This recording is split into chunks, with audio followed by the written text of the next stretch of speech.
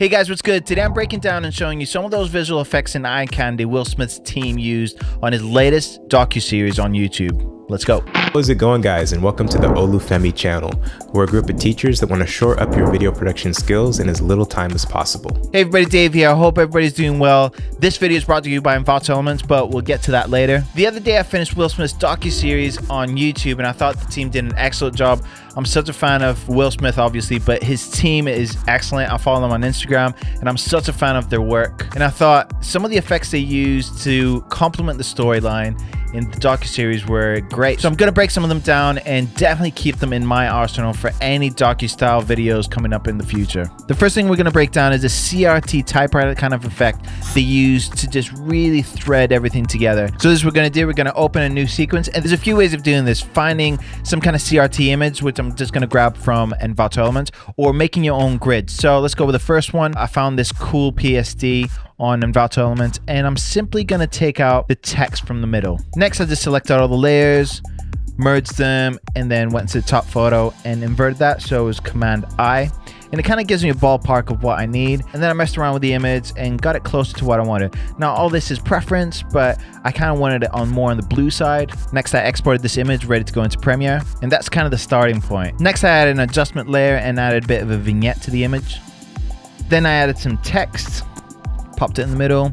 Now for this one right here, I mean, we can just use the text here and animate that so we get that typewriter effect. You can check out videos by Nick and Herman that have both done videos about text effects and using motion graphics in your videos. But for this one, I'm just gonna cheat and do something really basic. I'm just gonna screen record myself writing this out. And when you screen record, you do have to commit to the font you use, but it means that you don't have to add sound effects because I had my microphone on and all my keystrokes are synced up. I'm gonna crop the screen recording, and I'm gonna change the blending mode to multiply. So we get rid of that white, and I'm gonna use what I typed out originally as a guide to really resize this and make sure it's as centered as possible. The next thing I'm gonna do is I'm gonna add some chromatic aberration to that. I'm gonna mask it out so it only affects my letters. And for this one, I'm just gonna shift the colors to where I want them. I'm not after anything major, just some minor displacement of the colors to give me that CRT effect.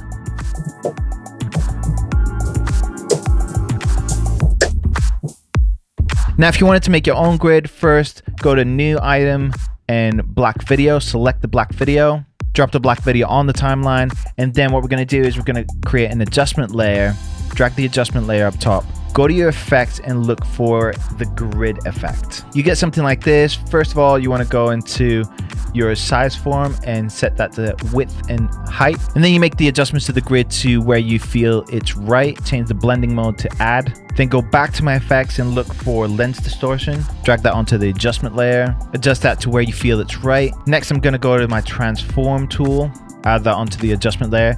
And then I'm gonna resize to get rid of the white borders. Now, one thing I discovered was I wanted to add some chromatic aberration to this. And if you drag that onto your adjustment layer, you get this, that the effect requires GPU acceleration. So don't do that, just nest the clips. And then after that, drag an adjustment layer on top of that, add your chromatic aberration to the adjustment layer. And then you'll be able to adjust and get it just right for what you need. And I'm pretty happy with that. And then I'm just gonna go up to my Lumetri and add a vignette to that. So that looks pretty cool. Copy that text over and you should get something like this.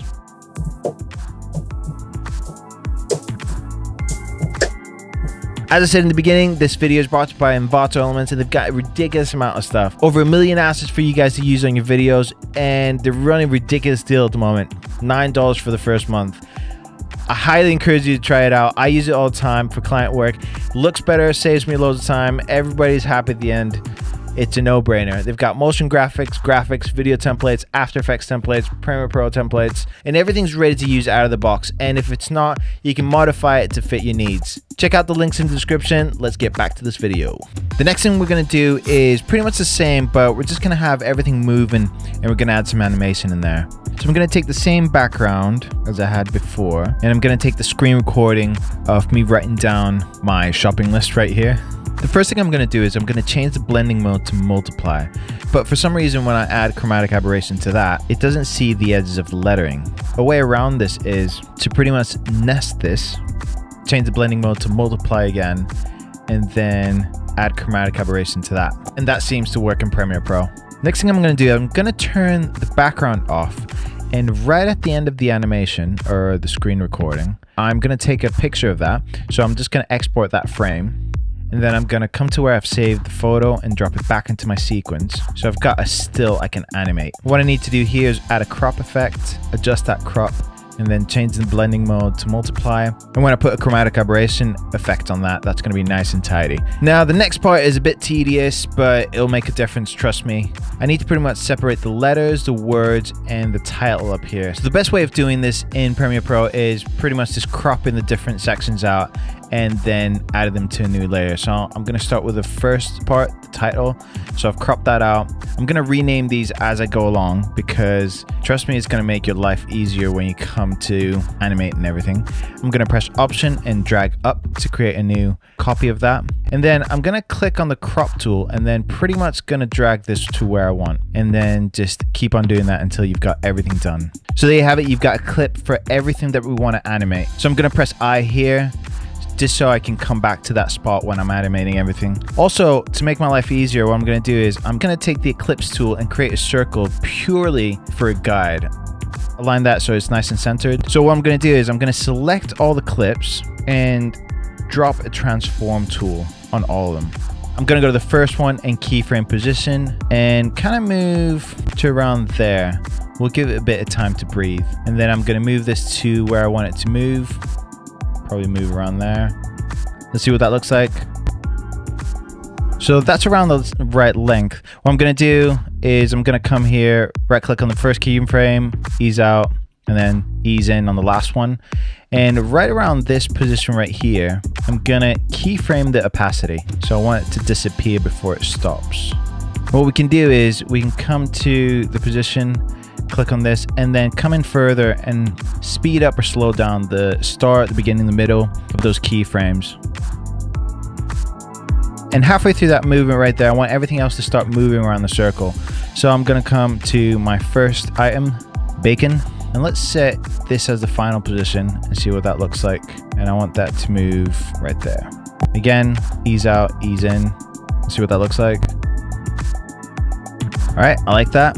Now I'm going to come to the last one, click in a gap, and then press the M key, just so I know where the final position should be. Then I'm going to go through all the items and position them around the circle. Make sure you remember to keyframe the position while you're doing this. And then we're going to add ease out and ease in on each one of these. We'll get rid of that guide for now. And this is what it looks like. And what you can do is you can chop it right there where the animation ends. Move everything to the side. And we're going to nest the first part of this. Then we can use the flex tool to maybe just increase the duration of that. I'm going to right click and then go to speed and duration and make sure time interpolation is on optical flow. Click OK, and this is what it looks like. And as you can see, we've still got all the individual layers right here, and we're going to animate them further. We're going to come back up and use that circle as our guide. And basically what I'm going to do here is I'm going to make everything move one position clockwise. So right around there should be okay. Like give it 2 seconds to breathe. And this is where naming everything really comes in clutch. I'm going to click on bacon and then move that clockwise. And you don't have to worry about creating a new keyframe because it's just going to create one itself. And this is what it looks like after I've adjusted everything. So that moves a bit too fast. I'm just going to find the final position. I'm just going to trim everything there and delete the excess. And then I'm going to select everything, nest that as my second clip. And then again, I'm going to use my stretch tool to stretch that as far as I want. Make sure you right click, go to speed and duration, and make sure time interpolation is on optical flow. And when you've done it all, just make sure you change the blending mode of the nested clip, and make sure in the nested clips you just add a white background just so it blends a bit better. And this is what you get at the end. Obviously you can change parameters around and just get it the way you like it, but this is just a starting point to get you going. The next visual effect is really cool because it summarizes the whole series into like 3 or 4 seconds. So what I'm going to do is I'm going to take this clip from Envato Elements of this guy running, just as Will Smith is in the docuseries. It's pretty much perfect, this one. And what I'm going to do is I'm going to rotoscope this guy out. We've done tons of tutorials on After Effects where you can roto the guy out, or using Runway ML. I'm using Runway ML because I think the AI is really powerful and it's really easy to do. So I'm going to do that. And after you do that and export the clip, you end up with something like this.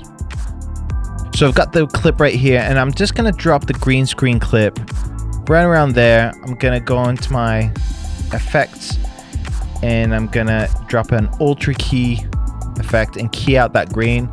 But the reason I'm doing this is to add some effects and really have the subject unaffected.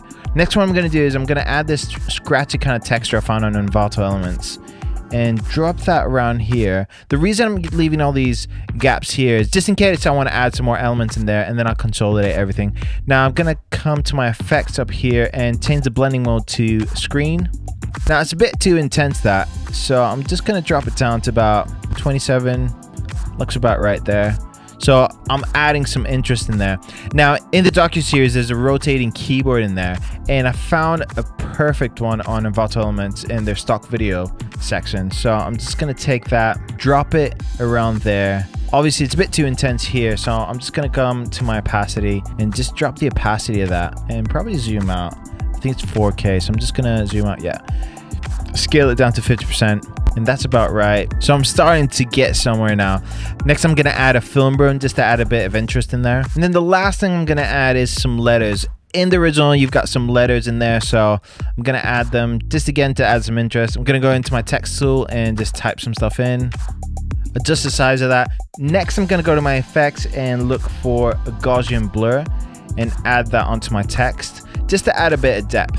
Then I'm gonna go up to the position and give it a bit of movement. So add a keyframe where the position is, and then move to the end and just move it along slightly. Nothing too extreme. As a last touch, what I'm gonna do is I'm gonna add an adjustment layer up to the top, go up to my metric color tab, and just add a bit of vignette just to make sure we're focusing on the subject in the middle. And then you end up with something like this.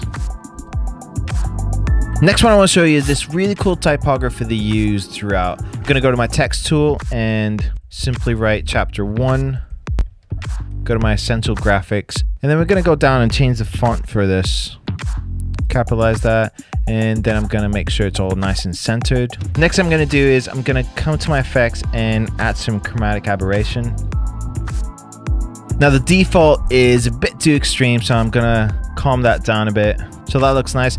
Now ideally, as they have in the docuseries, you can see the tracking animating. So you can see this part right here, this value here animating, but we can't really do that in Premiere Pro. So what I'm gonna do is come up to my scale and tick this box, uniform scale, and I'm just gonna animate the width. I'm gonna toggle the animation, start a keyframe there, and then I'm gonna come to the end and expand that. And again, I'm not going crazy, 105 should be about right. And I've got something like this. And then the other thing they've got that I think is a really nice touch is this feathered white square under the text. So I'm gonna move this text up, and then I'm gonna come to my rectangle tool right here and zoom in and just draw a rectangle around there. I'm gonna make sure the fill is white, and I'm gonna make sure the rectangle is under the text layer. And then I'm gonna come to my opacity and add a mask. So just press the polygon mask, and then we're just gonna create a quick mask here. And the only reason I'm doing this is just to create those feathered edges. Let's jack up the feather a bit. And then I'm gonna come to my opacity and just turn the opacity down. So that looks really nice. Next, I'm gonna animate that. So under video, I'm gonna go to motion, keyframe the position, and then go to around there, move that along slightly. And then I'm gonna ease out the first keyframe and then ease in the second one. So I end up with something like this. So we've got movement across, really subtle, but it's just such a nice touch. Now the last thing is how they simply display photos throughout the whole series. A really simple kind of slideshow. So I'm gonna take 2 photos from Envato Elements. So this is the first photo right here. The first thing I'm gonna do is add a crop tool, and let's scale this just so the top and bottom edges are filling the frame. I'm gonna reposition this right around there. And then what I'm gonna do is I'm gonna use a transform tool, and I've done this quite a lot in previous tutorials, but I use this a lot. I'm gonna drop the transform effect above the crop. So if I'm moving the photo, I'm within the parameters of that crop. I'm gonna have one image zooming in and then the other one zooming out. So let's have this one zooming in. Let's go to the beginning of the photo. Keyframe scale. Let's move to 110. So I've got a simple kind of movement here. Let's reposition that so it's a bit more centered. And then in the other gap right here, I'm gonna add the other photo. So the other photo's around there. Let's resize that. That's about right. And then again, I'm gonna add a crop effect and then the transform effect right above that. First, let's select the crop and kind of leave a bit of a border there. And then go up to transform and reframe that. So with this one, we're gonna have it zooming out. Keyframe the scale. Let's start with 115, reframe that, and then move to the end. So you got something like this, one zooming in, the other zooming out. And then we're gonna add some textures on top of that. I've grabbed these textures from Envato Element again. So the texture is, again, I'm just gonna use this scratchy kind of texture. Make sure the blending mode is on screen, and I'm just gonna have the opacity at 41, just so it's subtle, nothing too ridiculous. Copy that on top of the other photo. And after you've done that, you end up with something like this. I hope you guys enjoyed that. I hope you learned something new today. If you got any questions or requests for future videos, drop them in the comments below. All the relevant links to this video are in the description, so check those out. Thanks to Envato Elements for sponsoring the video. Like, subscribe, click on that bell. We've got videos dropping every single week. If you want to say hi to me personally, I hang out on Instagram most of the time. Dave the Greco is the handle. Till next time, guys. Peace.